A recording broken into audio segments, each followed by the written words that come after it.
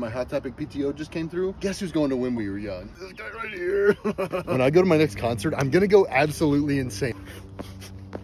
Bad part is I do have to make a 16-year-old work 80 hours that week. I'm sorry, I can't be perfect. Honestly, dude, my girlfriend and I are in such a good place. Like, our relationship is so freaking strong. We've been through so much. Like, there's just been so much infidelity to the point where it's like an inside joke for us now. Actually, like, anytime one of us like does something effed up, it's like, oh, you did that again. You messed around with someone I know, one of my good friends again.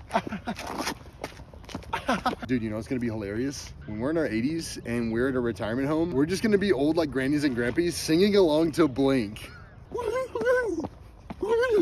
When I saw somebody in the Mike video had a lacrosse stick, I knew that shit was for me. Fall Out Boy said, sugar, we're going down swinging. That shit was goated. You know that song Ocean Avenue by Yellow Card? Yeah, I know, deep cut. A lot of people know that's actually a real place. And that is probably where I'm gonna propose to my girlfriend. That's Scott. In a Carey Street.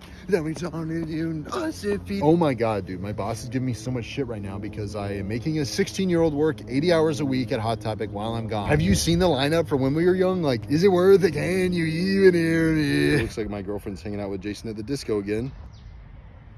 He's actually a really cool guy. He did merch for a band that opened for Panic one time.